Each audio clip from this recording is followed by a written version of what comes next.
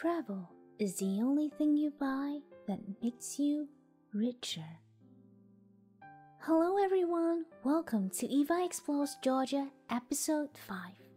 Today I'll take you to Uplistsikhe, one of the oldest towns in the world located in eastern Georgia. Uplistsikhe was once an important religious, political, and cultural center from 1000 BC to around the 13th century. So yes, the town was around for 3,000 years before it was destroyed and abandoned after the Mongol invasion.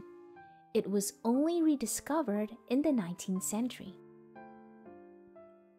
The town is situated on a rocky mountain overlooking the Makvari River and is made up of a series of interconnected caves and tunnels, which were not only used for homes of the people but also temples, churches, and palaces.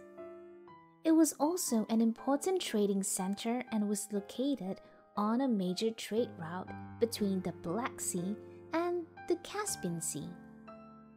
Uplistsikhe is indeed very beautiful, but it is actually quite challenging to climb to the very top, as the stairs will actually only take you halfway.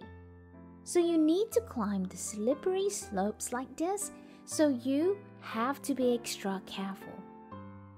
However, when you reach to the top, you will feel that it is worth it, as the scenery you get to see above is truly breathtakingly beautiful. So when you travel to Georgia, this will be another place you shouldn't miss. If you enjoy archaeological sites as well as nature, this would be a paradise for you. Stay tuned to my next episode of EvA Explores Georgia. See you then. Bye bye.